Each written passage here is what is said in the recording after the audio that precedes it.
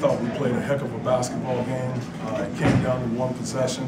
My guys did everything that I could ask them to do. They came down here expecting to win, and they gave a valiant effort. And I commend the College of Charleston and how hard they play as well. But it was a heck of a ball game.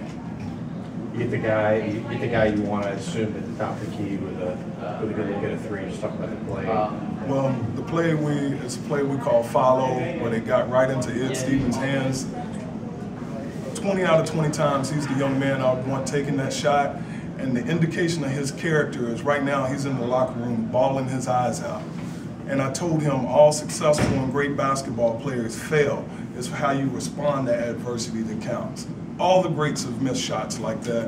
And if I had to draw it up again, he'd be the young man shooting it. Just talk about, I mean, this could be a special year for SC State. Obviously, starting out 2-0 in the MEAC hasn't been done in 11, 12 years. What would a win over the College of Charleston have meant for this program as far as a signature win? It's the biggest game on our schedule only because it was the game tonight.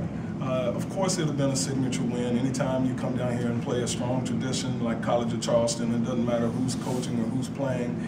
It's a university that you respect in the basketball landscape. Again, our guys expected to win, and I can tell that because in the locker room we got a lot of torn up guys right now emotionally. But I told them you can't get too low and you can't get too high in this game. Success doesn't last long and neither does failure. But you got to wake up the next morning and you got to either be the lion or the gazelle, Scott. And no matter what, you got to wake up and run.